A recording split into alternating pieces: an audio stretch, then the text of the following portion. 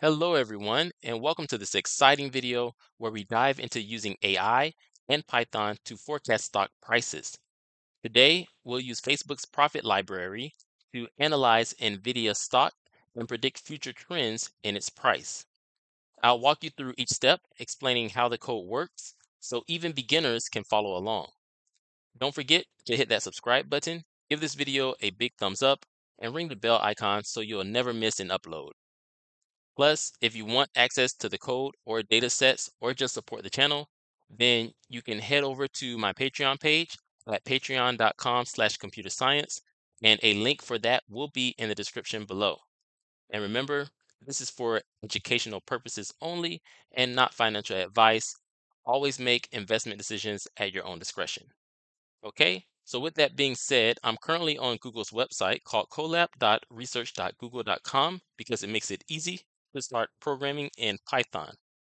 So if you're going to program along with me, just go to this website and then log in with your Google account to get started writing your Python code. And then click on File and click on New Notebook in Drive. And that will create a new tab for you, and it will create a new cell for you.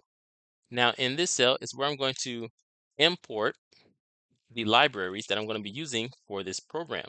So I'm going to import pandas as PD, and from profit, I'm going to import profit with a capital P, and then I'm going to import matplotlib.pyplot as PLT. Okay, and I'm going to run this cell by clicking this button here to the left, and this will let me know if I made any mistakes. Now, in the meantime, I'm going to go ahead and create a new cell by clicking this code button in the top left. And in this cell, I want to load the data set. Okay, so I'm going to create a variable called NVDA underscore data. So NVIDIA data, I'm going to set it equal to pd.read underscore CSV, and we're going to read in a file called NVDA underscore data.csv. So I'm just going to just tab over what Google suggested here. Now, if I run this code right now, we're going to get an error because we need to upload that file. So let's go over here to the left, click on Files, click on Uploads, and we're going to upload that NVDA underscore data.csv file. All right, so I get a little warning and it's okay. So I'm going to click OK here. Let's exit this pane. And now let's run the cell and everything looks good. Okay, so let's take a look at the data. So I'm just going to type show the data, and I'm going to type NVDA underscore data dot head. So we're gonna take a look at the first 5 rows of data. So let's run this cell again, and now we can see what our data set looks like. Okay, so we have our price for NVIDIA, and we have our date here. All right. Okay, let's scroll down. Let's create a new cell. And now in this cell, we are going to initialize and train the forecasting model. So let's create a new instance of the profit forecasting model, and we're going to call it model. So I'm going to set model equal to profit, left parentheses, right parentheses, and then we're going to train the model using fit. So just type model.fit, and then we're going to input the NVDA underscore data set. Okay, so let me add some comments here. So here we're just initializing and training the forecast the, the forecasting model. All right. And specifically here, we're just creating an instance. We're creating a new instance of the profit forecasting model. Okay. And then right here, we're just training it. So we're training the profit model. Okay, so let's go ahead and run this cell. And while it's doing its thing, I'm going to create a new cell. All right, now I want to generate a future data set. So here's just going to put generate a future data set. So I'm going to create a variable called future underscore data set. I'm going to set it equal to model dot make future data frame. And we're going to set the periods equal to 365 like Google suggested here. So I'm just going to tab over and I'm going to add some comments here. We are extending the data set 365 days into the future, for predictions. All right, so that should do it there. Let's go ahead and run this. And if you want to take a look at the data set, we can do that. So here I'm just going to put show the data. And we're going to type future underscore data set.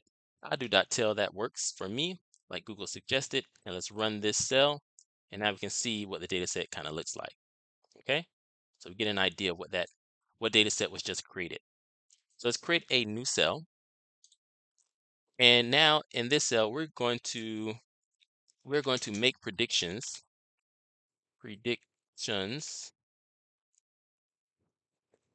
for the future prices. Okay, so we're going to apply the trained model to generate forecasts for the future dates. And that's easy enough. I like what Google suggested here. I'm going to create a variable called forecast, and I'm going to set it equal to model.predict. And then what do we want to predict? We want to predict those future dates, right? So we're going to input the future underscore dataset. So let's tab over, and that looks good to me. So I'm going to run it. Now let's create a new cell. Now we have our predictions, right? So let's go ahead and plot the historical data and the forecast.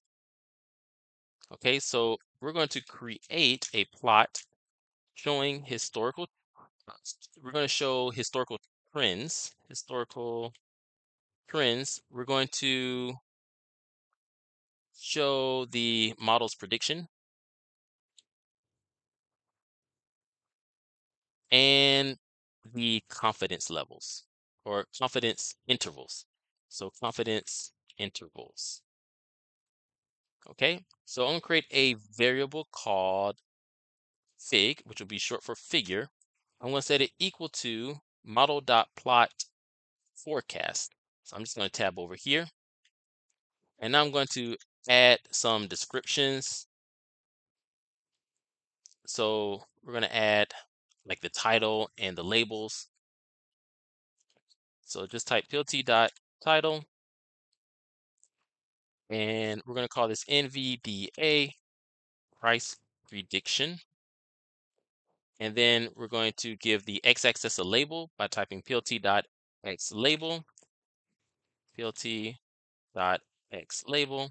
And of course, we're going to input the date, just like Google suggested there. And we're going to do the same thing for the y-axis. We're going to put in a label, and we're going to call it price, just like Google suggested here. I'm just going to tab over. Okay, and then type plt.show, because we want to show our plots. So let's go ahead and run this.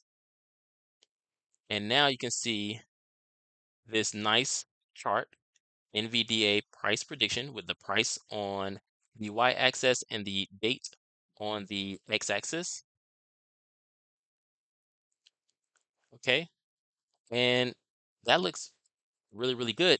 So we can see our intervals in this light blue. I do want a legend, so let me see if I can do plt.legend. I'm just going to tab over here, historical data, model prediction, and confidence interval. Let's run this. So now we actually get some information at what we're looking at. So the dots here are the historical data. So this is past data, right, of the price of NVIDIA. And this light blue area is the confidence interval, right? It's the high interval and the low interval.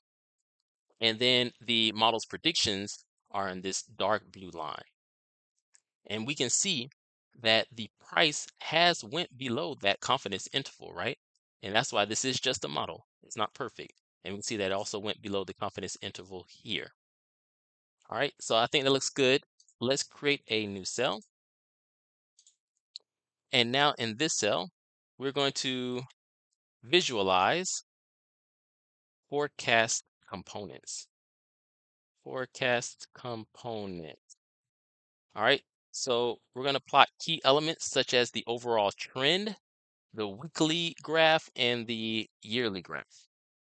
Okay, so I'm going to create a variable called fig2, and I'm going to set it equal to model.plot underscore components, and we're going to input forecast. So I'm just going to tab over and then type plt.show, left parentheses, right parentheses, and let's run this. Okay, so now we have three components, three charts, or three graphs here that we're looking at. So what exactly is it that we're looking at? Well, first we're looking at a trend graph, and the trend graph represents the overall trend in this data set over time.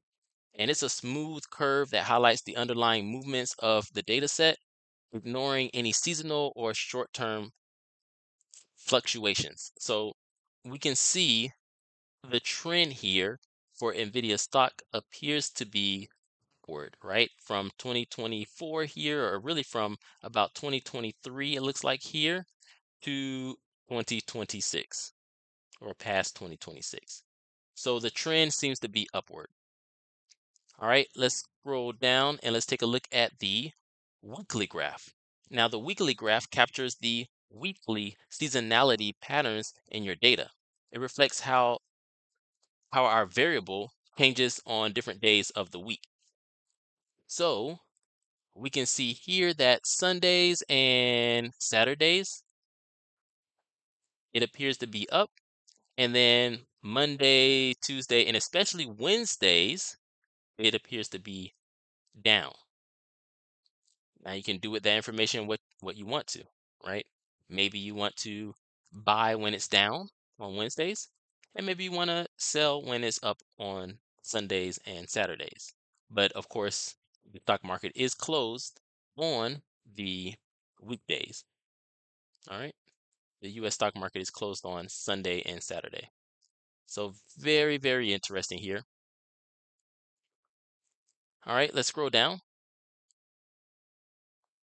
And here we can see our yearly graph. The yearly graph illustrates yearly seasonality patterns in our data, and it shows how our variable behaves across different months or seasons in a year.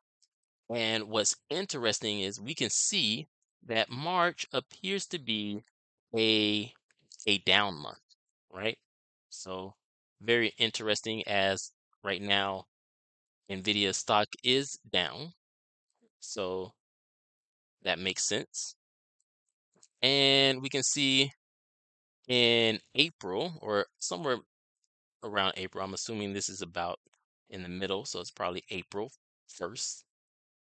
In April, it appears to go up.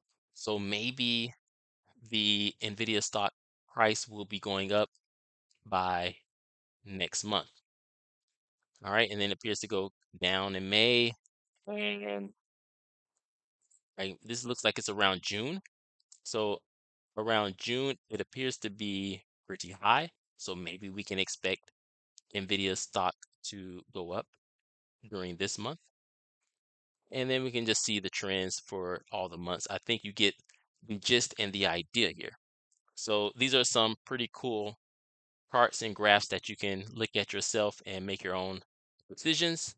So let's go ahead and create a new cell. And now what I want to do is I want to display some of the predicted prices. So we saw the predicted prices here, right? But visually, now I just want to see the numbers of these predicted prices up here. So let's scroll down. And here I'm going to put display the final 5 predicted prices with confidence intervals. So I'm going to print forecast and then square bracket and square bracket again. And we want DS. That's the date. We want Y hat. and I guess I will explain what y hat is later. And then we want y hat lower, or y hat underscore lower, and y hat underscore upper. And then I said I only want the last 5. So I'm gonna put dot tail, and we can input the value 5 here, or we can just leave it blank. All right, let's go ahead and run this. And now we can see hard numbers instead of just a visual of the predicted prices. So by 3/14/2026, I can expect the price to be about $208.21. Okay, and then of course we have our intervals here, y hat lower and y hat upper. So y hat is the predicted value for our variable at a specific date. All right, so again, this is the predicted value. Then we have y hat lower, and y hat lower is the lower bound of the uncertainty interval for the prediction. And it gives a conservative estimate of the prediction. It reflects the model's confidence level, suggesting that the actual value is unlikely to go below this. But let's scroll back up and let's take a look and see. We've seen before that the price has went below that interval. All right, so it's not impossible. Okay, and then y hat upper is the upper bound of the uncertainty interval for the prediction, and it provides an optimistic estimate of the prediction. And of course, together, y hat lower and y hat upper form a confidence interval around the prediction y hat. Okay, and this shows the range of expected variation. All right, and you can add whatever number you want to here to see more of the data, or you can just get rid of tail. So if I run this and I put 10, I can see 10 rows of data. Let me just put back 5 for now and run this. All right, so thanks for tuning in. I really hope that this was fun and educational for you and that it helps get you started for your own analysis. A huge shout out to my Patreon supporters. You make all this possible, so thank you so much. If you'd like to support the channel or grab the data sets and code, visit patreon.com/computerscience. That link is in the description below. Don't forget to like, subscribe, and comment below with your thoughts or questions. And I hope you all have an awesome day, and I will see you all in the next video. Bye-bye.